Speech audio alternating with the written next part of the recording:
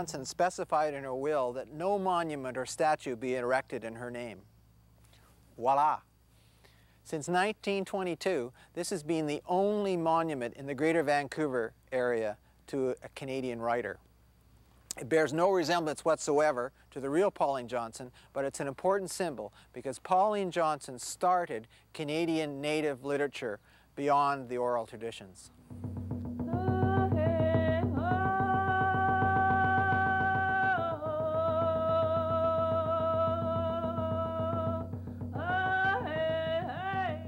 Pauline Johnson, who was billed as the Mohawk Princess, was a pop star of her day. She entertained Queen Victoria and she gave Lost Lagoon in Vancouver its name. And when she died in 1913, thousands of people lined the streets for her funeral. This is Pauline Johnson's beloved Siwash Rock. She paddled here with Chief Joe Capilano from what is now the Capilano Indian Reserve across the water. And Chief Joe Capilano gave her the story of how this rock was formed by the Indian spirits. Pauline Johnson then republished this story in Legends of Vancouver, and that stands out as perhaps the first commercial book which packages Indian stories. Can you speak a little bit about Pauline Johnson, what she means to you? I think one of the things that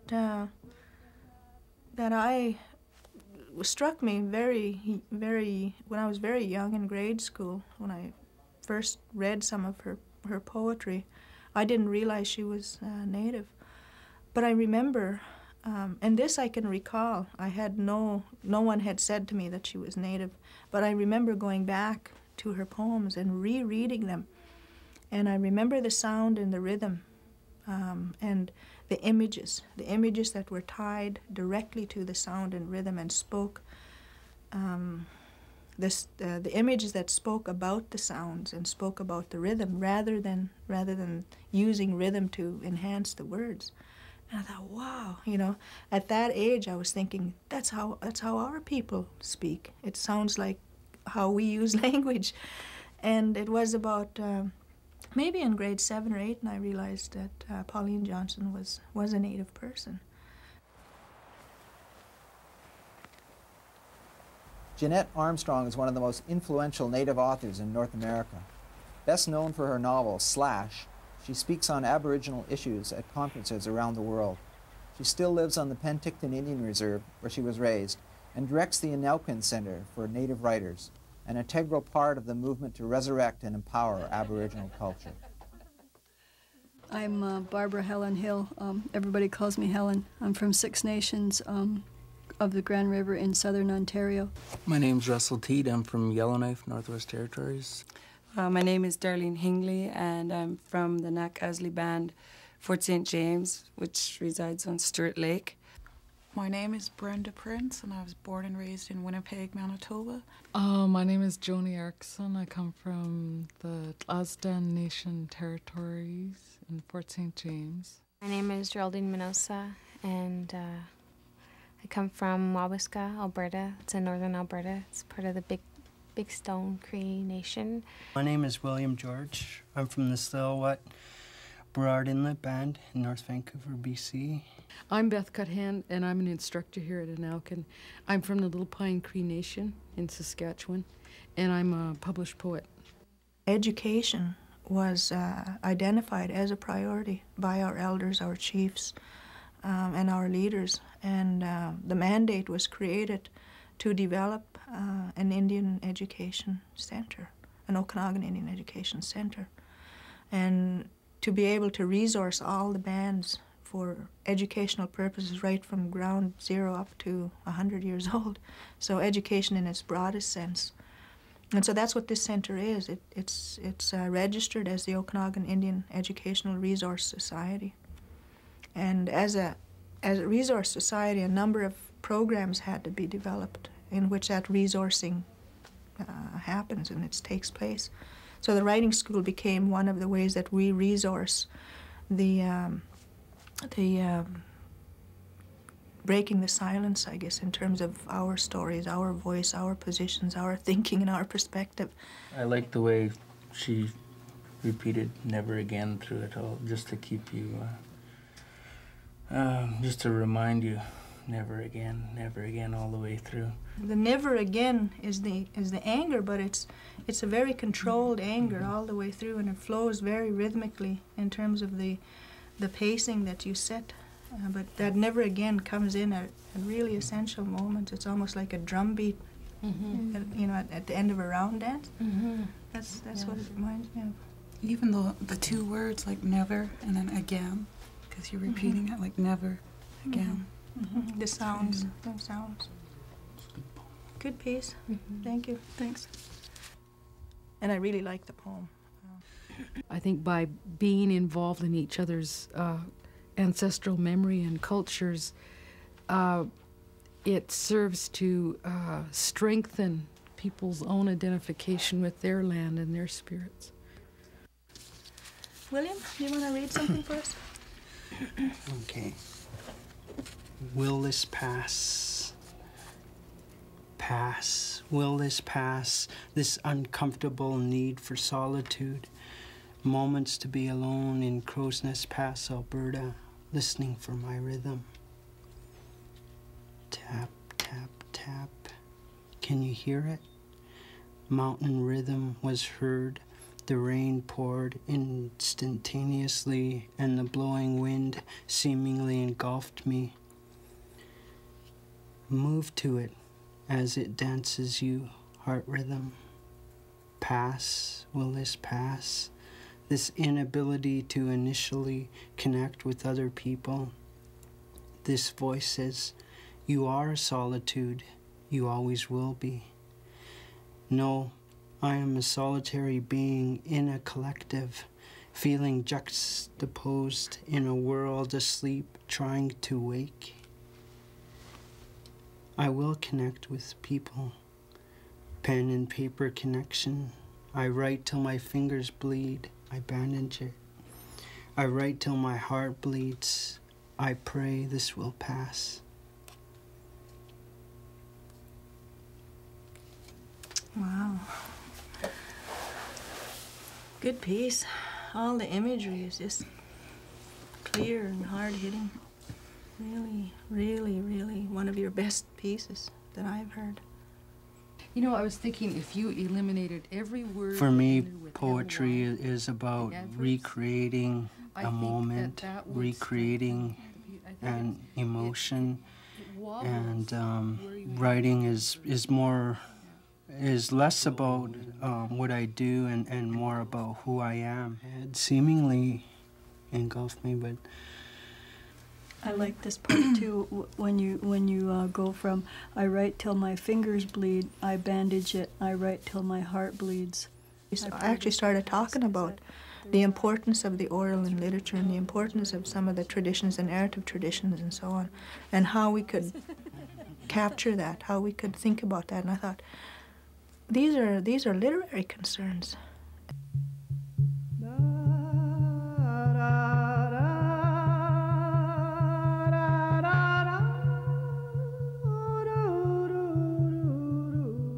When you were growing up in the hills, one of your grandmothers adamantly refused to speak English. Is that correct?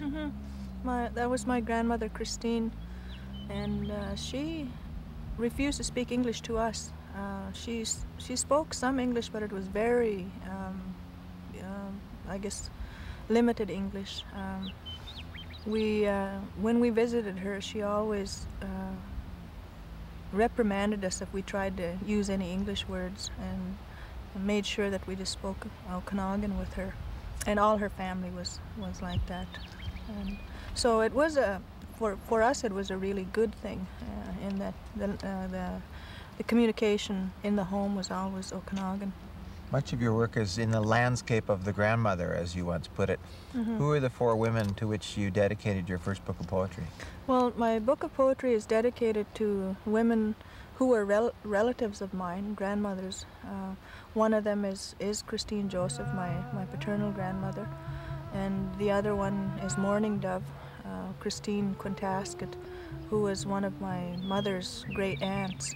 And the other woman was my own aunt, Margaret Stilkaya, who was one of my teachers and and confidant from the time I was a young girl until I was, till she left us.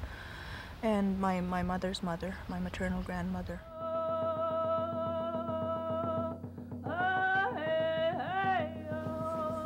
This is a book by Mourning Dove, whose in our language name was Hamismus.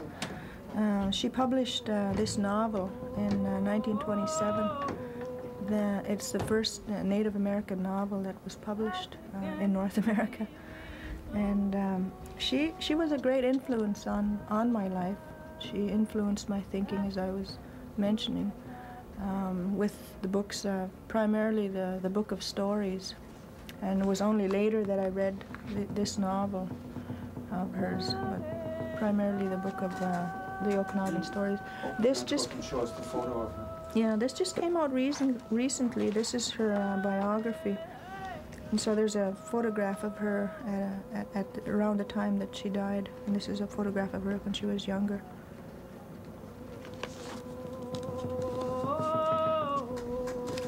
This is the same book. This is the collection of stories that was published in 1933. And this is the Coyote Stories collection. These are the Okanagan stories.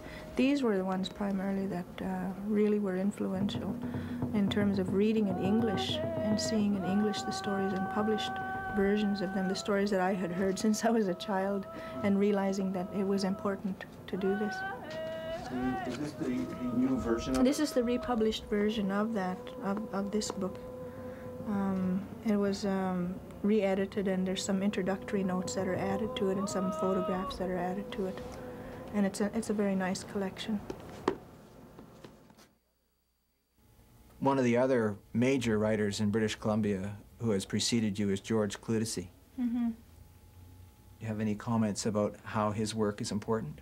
Well, I met him, and I was influenced quite a bit in my development years. He was doing a lot of public appearances, and in fact, he came here to Penticton at one time, and was on the radio talking about some of his stories. And I remember thinking, what a wonderful thing to do, and how important the work that he was doing was to our people, and not just of my generation, but for generations to come. And I was thinking that mainly because of the importance of having him as a storyteller record his stories and make it available in English. There was always that segregation. We were allotted a place in the loft where no one else went except us, the children from the school. Maybe they had a reason for this. But it always stuck in my mind that there was that segregation right from the very beginning, even in the church.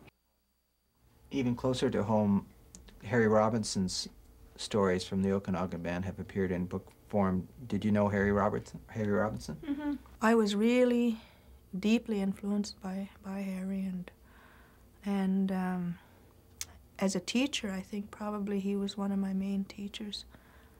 And his method of storytelling and his philosophy and his outlook on life had a profound effect on me, on my thinking and my understanding about the oral tradition.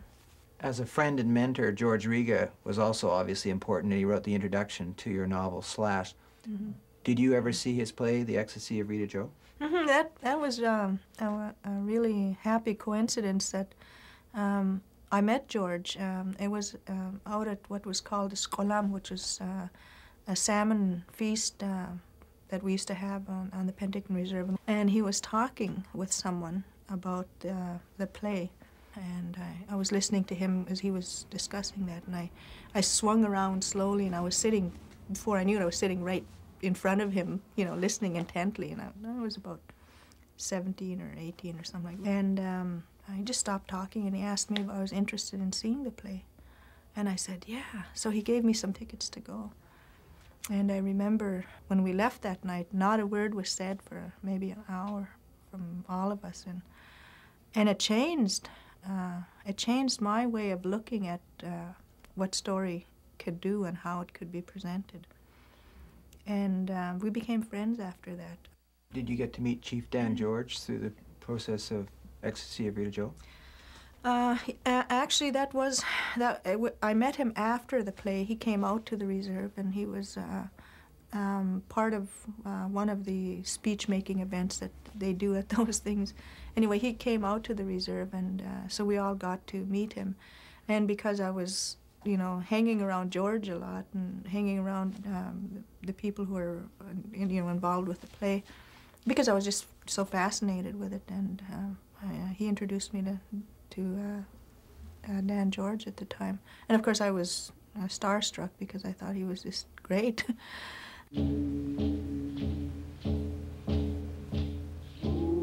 How long have I known you, Canada? 100 years? Yes, 100 years. And I have known you in the freedom of your winds, and my spirit, like your winds, once roamed this good land. But in the long 100 years... I grew up in a traditional family, and the names of the land have meaning to me. Like the name of this area here, St. Penticton, which Penticton, the city over there, is sort of, it's the same word, but it's anglicized in pronunciation. It means the place where there will always be our people, and the place where our people always return to. And so that name has meaning for me in terms of what you just said about, you know, this being Indian land and all of this area being Okanagan land. When I fought to protect my home and my lands, I was called a savage. When I neither understood nor welcomed this new way of life, I was called lazy. When I tried to rule my people, I was stripped of my authority. My nation was ignored in your history textbooks. We were less important in the history of Canada than the buffalo that ranged the plains. The role that I have in my family is as an archivist, recorder of history, and knowledge keeper by everyone in my family, even the ones that are older than me. I have older brothers and sisters who have different responsibilities, but my role has always been the historian in the family and the knowledge keeper in the family. So that has been impressed on me all my life, and subsequently my upbringing and training is different than some of my sisters and brothers. We live in the same house, but we have a different set of teachers. When you go to tell a story, do you find yourself falling into a natural family rhythm which you recognize as your own original idiom? Definitely, and I think every storyteller in the Okanagan, at least, I won't speak for anywhere outside of the Okanagan, but in the Okanagan the storytelling tradition is very strong, mainly because of the kind of permaculturing that was practiced here, as opposed to being nomadic or being an agricultural sedentary population. We moved around a lot, but we were semi-permanent.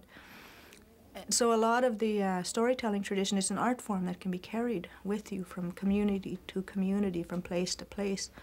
And so the tradition is old, and it was in this area very much the art form that people practiced and took great pride in terms of the skill as a storyteller.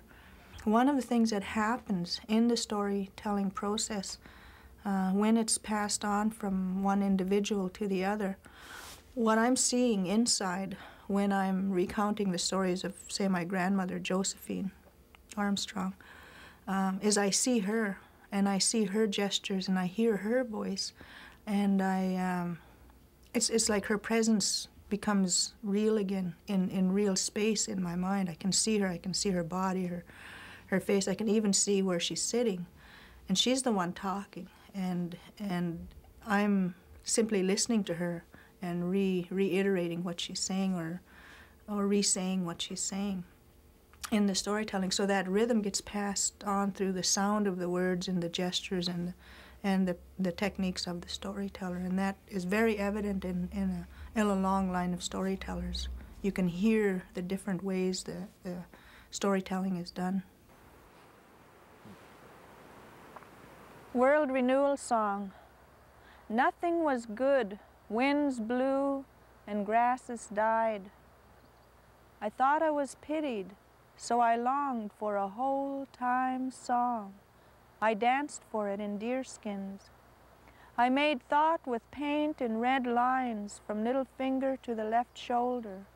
I, silent, listening by dying grasses, began hearing at dawn. A new fire is lighted. The finished world is here, formed in mind patches. It is come, the song for rain and green and good. I sit by talking grasses now, with nothing more to make a good world of than thought paint and dance talk in lines. But song colors pour over my world, and my good time still goes on.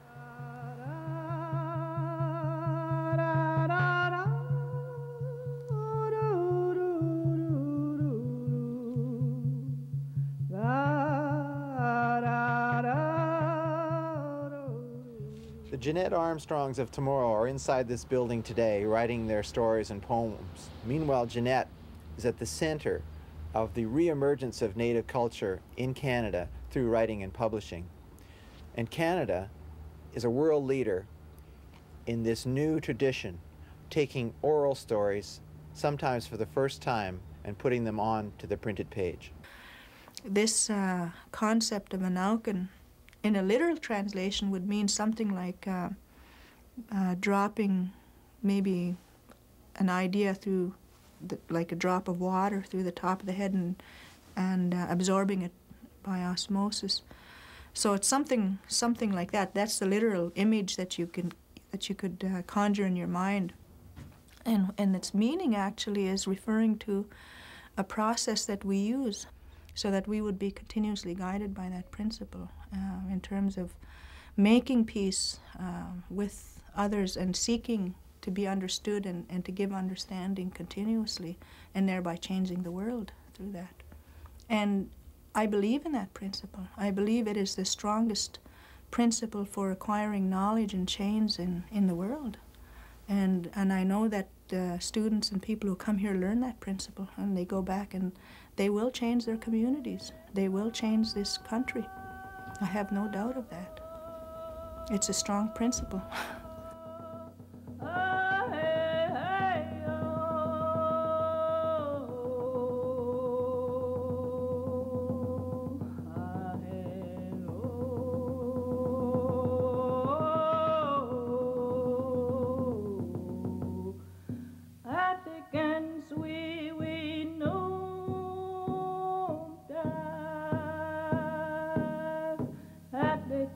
So